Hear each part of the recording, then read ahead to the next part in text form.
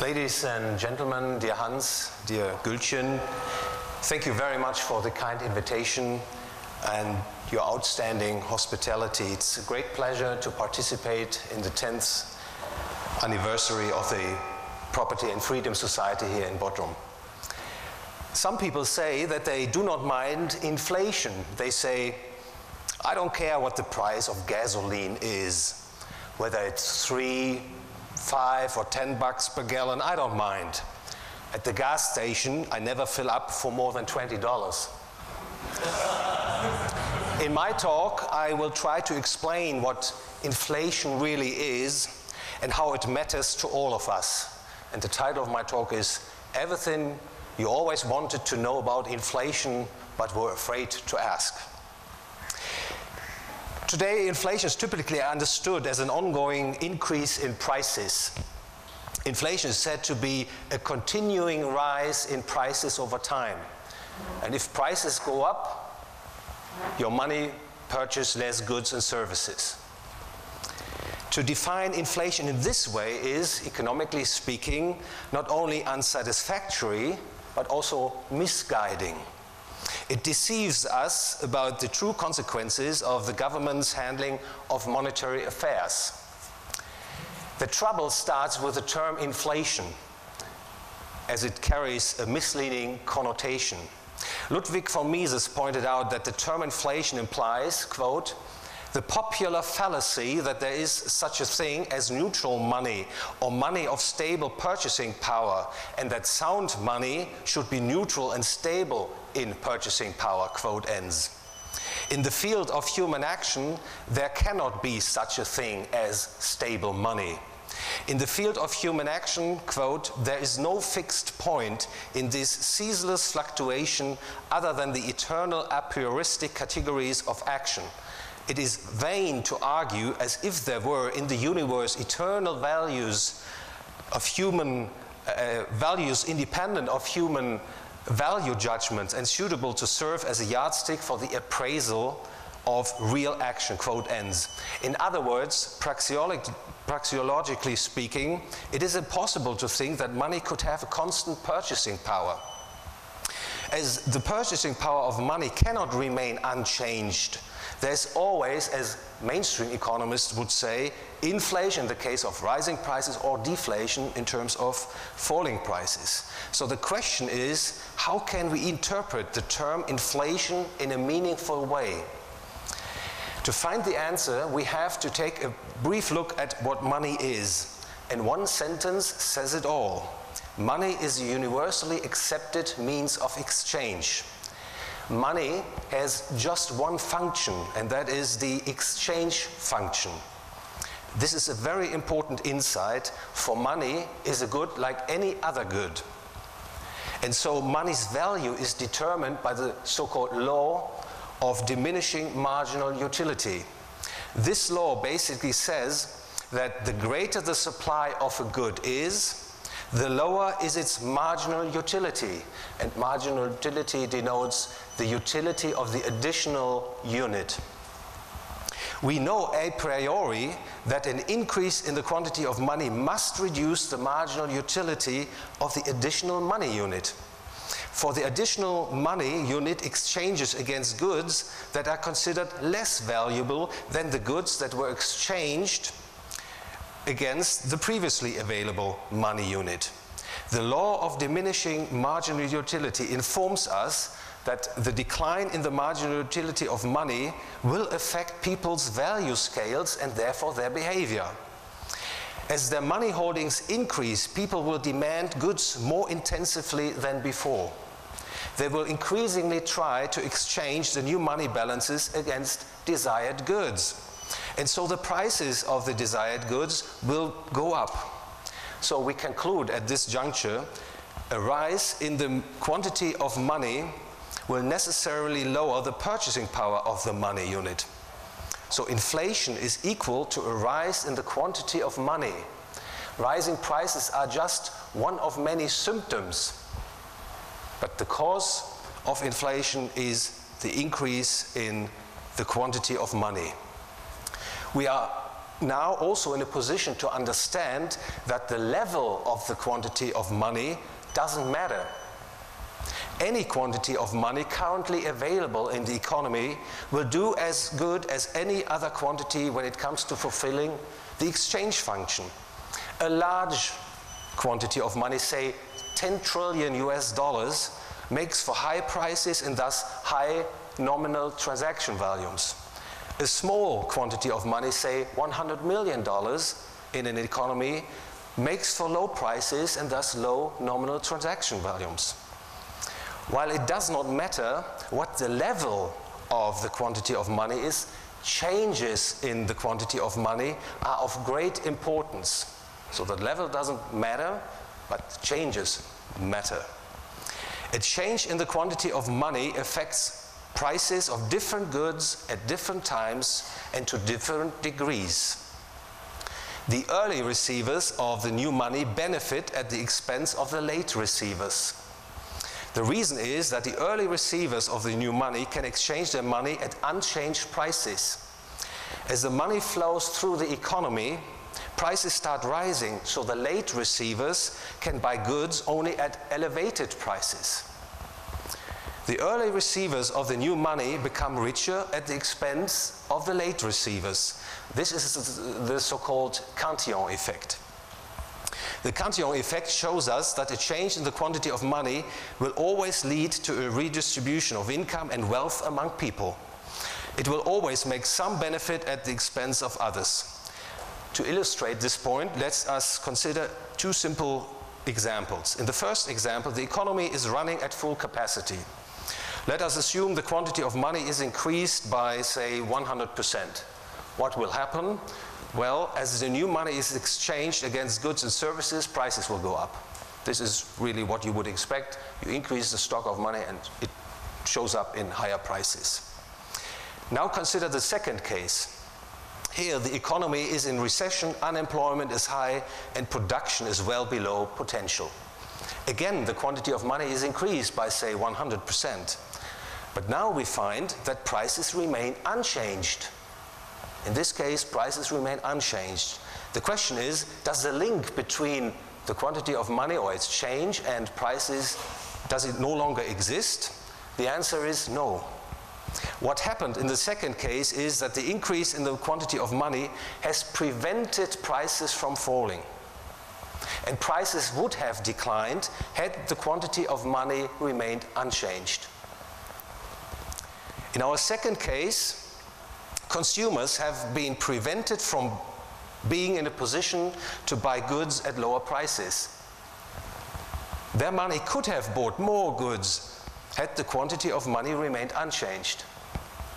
At the same time, firms were allowed to sell their goods and services at unchanged prices.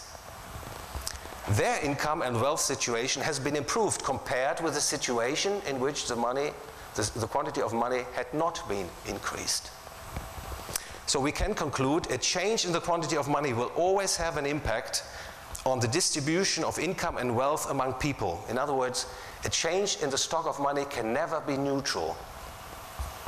Quite a few people think that some low inflation, so a small rise in the quantity of money, would be positive for economic activity. And you can see that around the world. Pumping in new money is expected to increase economic growth and increase employment in some circles. No doubt, inflation may well, under circumstances, lead to output expansion. Take, for instance, the case in which an increase in the quantity of money translates into higher stock prices. Higher stock prices reduce firms' cost of capital. Firms will be encouraged to embark upon new investment projects. Investments they wouldn't undertake had there been no rise in stock prices.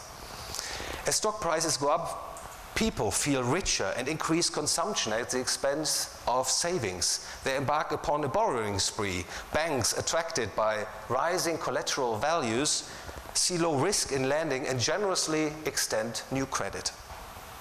However, the stimulus provided by inflation, so this increase, this new injection of money, is due to the errors which it produces. An increase in the supply of money cannot relieve the natural scarcity of consumer goods and producer goods.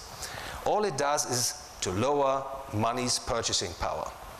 What is more, people tend to forget that money, the universally accepted means of exchange, serves as a calculation tool. Monetary calculation is a method of thinking, as Ludwig von Mises puts it. Inflation corrupts economic calculation and thus the method of thinking. And this is why. If the quantity of money rises, it affects different prices at different times and to different degrees. And this corrupts monetary calculation. It provokes erroneous decisions, decisions that would not have been taken had there been no rise in the quantity of money. And once the inflation dies down, the market sorts out the distortions caused by inflation. Dispositions, investment projects, for instance, that were taken during inflation turn out to be unwise, even stupid. The economy ends up poorer compared with the situation that would have been reached had there been no injection of new money. And just to give you a flavor, a taste of how the relation between the stock of money and real production has developed, I brought with me two charts. On the left-hand side charts you see on the horizontal axis 1995 until the first half of 2015. And you see a lower brown line, that is the American real GDP, so the number of goods and services produced in the United States. And the series were indexed to 100 at the beginning of 1995. And so you can see the real GDP in the US went up from 100 to around about 160. So a roughly 60% increase in production. The orange line is the stock of money. The stock of money rose from 100 to 350. So a very strong increase in the money supply relative to economic expansion. The same can be observed in the euro area. That's the chart on the right-hand side, the same thing. A strong decoupling between the stock of money and the increase in output. So if people would say, well, there is no inflation, they might have in mind the development of consumer prices. But once you have understood that inflation is, economically speaking, the increase in the quantity of money, you might have a faint idea of how the distortionary effects have increased in the last decades or even years. At this juncture, I would like to demystify the so-called wealth effect, a popular term in mainstream economics. Mainstream economists argue that a rise in, say, stock prices or housing prices makes an economy richer. For instance, the governor of the Federal Reserve Bank in the United States of America, Janet Yellen, is basically thinking that higher housing prices are very helpful for the US economy. So the truth is that rising stock prices or housing prices make those who hold stocks or housing better off, and it makes at the same time those who hold money worse off. If the rise in stock prices is not accompanied by declining prices of other vendible items, the wealth effect denotes nothing more than asset price inflation.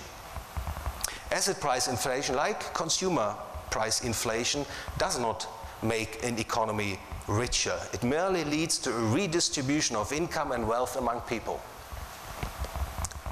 This brings us back to the Cantillon effect. The Cantillon effect makes us understand why governments nowadays hold the monopoly of money and why they have replaced commodity money by fiat money. This situation is actually in need of an explanation. For the natural form of money is commodity money. It springs up spontaneously in a free market economy, as Karl Menger theorized back in 1871. Ludwig von Mises explained that money can only emerge out of a commodity that was previously to its monetary use valued solely for non-monetary purposes. This insight is important. For it tells us that fiat money cannot emerge spontaneously through voluntary action in the free market. Fiat money can only come into existence through coercive action, as pointed out by Murray Rothbard in his little book from 1963, What Has Government Done to Our Money? Now, why would someone want to replace commodity money by inflationary fiat money? The answer is, he would like to replace commodity money through fiat money if he wishes to steal other people's property. This can be done quite effectively if he succeeds in replacing commodity money with his own fiat money, and he holds the production monopolist, he is the production monopolist of this fiat money. If he succeeds in doing so, he can extract other people's property and resources, and hardly anyone would know what is going on. It is therefore not surprising that the modern state, the territorial monopolist of ultimate decision-making, and its close friends are very much in favor of fiat money. Now, a central question is, can an inflation policy go on forever? Looking at fiat money production helps providing an answer. If the issuer of fiat money brings the new fiat money into calculation by just printing up new money and spending it directly on vendible items, he will presumably, for all eyes to see, snatch up other people's resources. People would realize quite quickly that he is a counterfeiter, a criminal person. They would presumably stop him from doing what he is doing. The fiat money monopolist would therefore think of a more convenient way of producing and issuing fiat money to his benefit.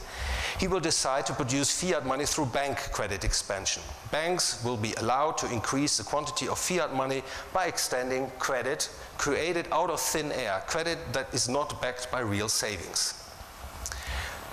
The issue of new fiat money through credit expansion suppresses market interest rates, and this in turn sets into motion an artificial boom. To prevent the boom from turning into bust, central banks must increase the credit and money supply further, lowering the interest rates to ever lower levels. Murray Rothbard puts it succinctly, quote, "Like the repeated doping of a horse, the boom is kept going and on its way and ahead of its inevitable comeuppance by repeated and accelerating doses of the stimulant of bank credit."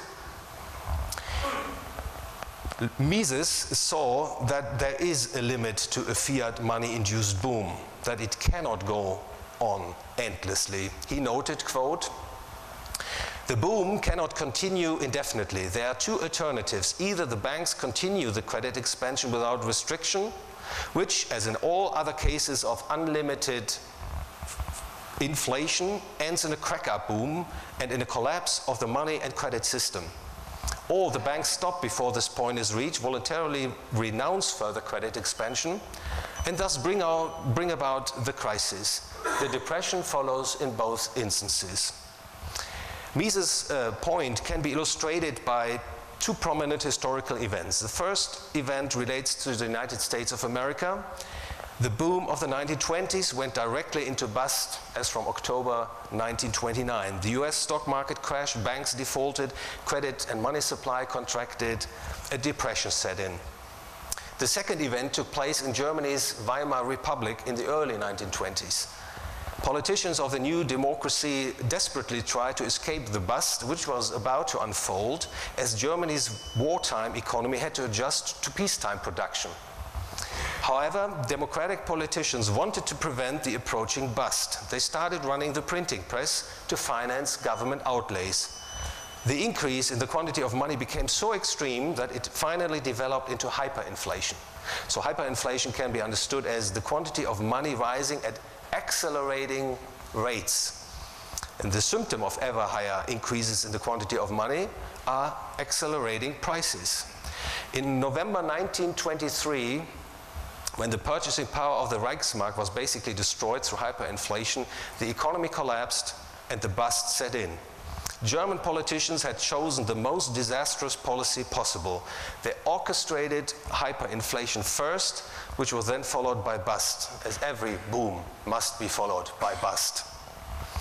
To Mises, it was clear that ongoing attempts to keep the boom going by injecting ever greater amounts of fiat money will finally lead to a breakdown of the demand for money.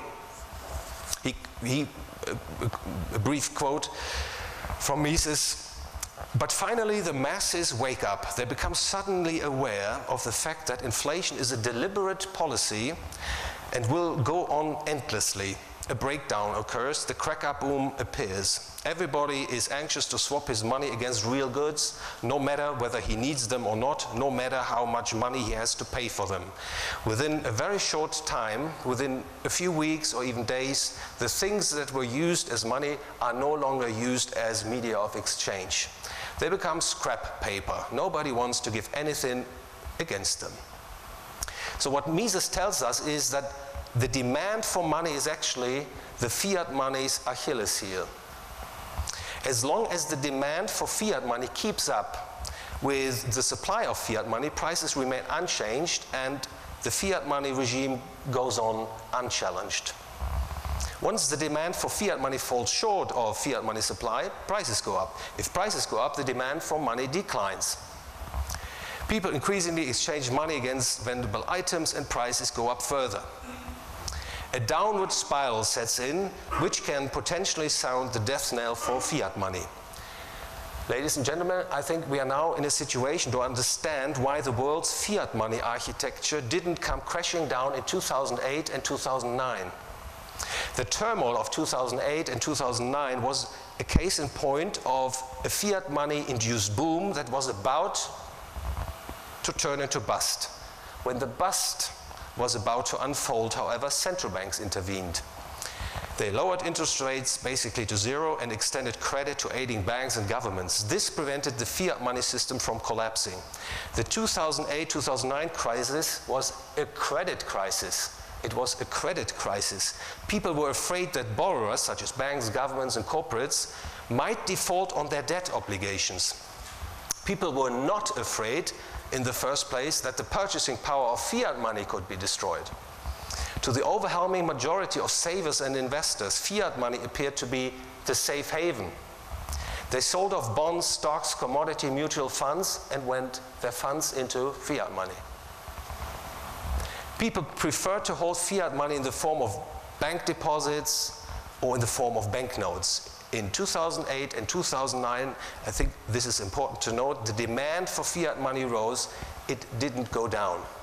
Just to give you a taste of people's preference for holding fiat money, on this chart you see from the early 1960s until the middle of 2015, the relation between the money stock held by the wider public, that's a money stock M2, relative to nominal GDP.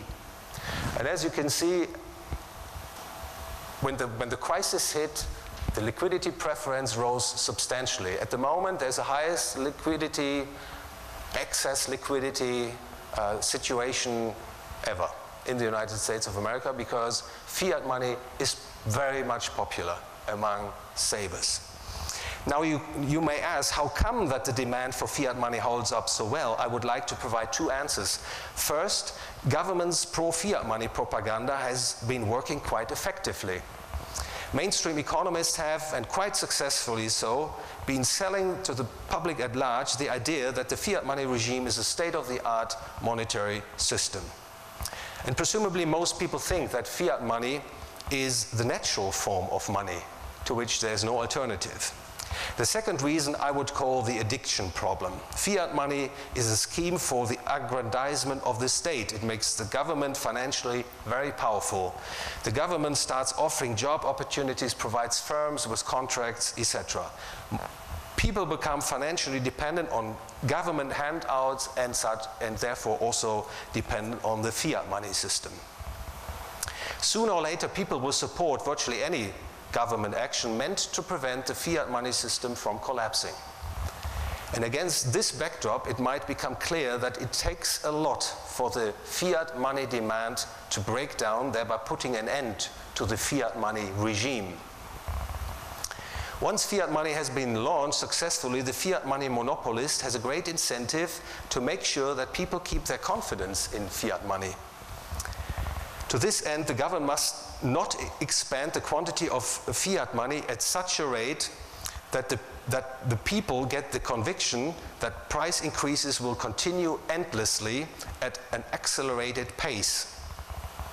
Now, the crucial question is, can government restrain itself in terms of increasing the quantity of fiat money? The more short-sighted those who are in charge of the printing press, the more likely it is that the fiat money regime ends in hyperinflation. For instance, in banana republics, it's quite frequent that hyperinflation sets in because those who run the printing press have a great interest to misuse the money system, even if it comes at the cost of a complete breakdown. But even not only in banana republics, this happens also in democracy, and take Germany's Weimar Republic experience of the early 1920s. When we look around the world, we will find that the fiat money-induced boom has been going on for quite a while. And this does not contradict the boom and bust theory as outlined by the Austrian School of Economics. In its pure form, the boom and bust theory rests on the assumption that there is no economic progress in terms of, say, productivity gains, opening up of new markets and new innovations, etc. In reality, however, there is economic progress despite the use of fiat money, I should add. Economic progress has, at least to some extent, mitigated the inflationary effects of fiat money expansion. Economic progress has led to an increase in incomes, and this has helped mitigating the consequences of ever higher debt burdens in the economy.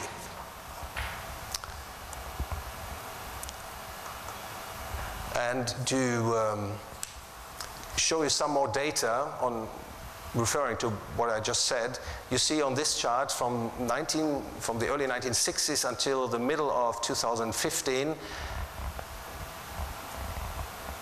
the amount of debt outstanding. In this case, I took the bank credit, the stock of bank credit relative to GDP, and it refers to the left-hand side scale, and you can see how over the decades the debt burden has been building up. And the dotted line is the annual increase in GDP, in production. And as you can see, there's a downward trend in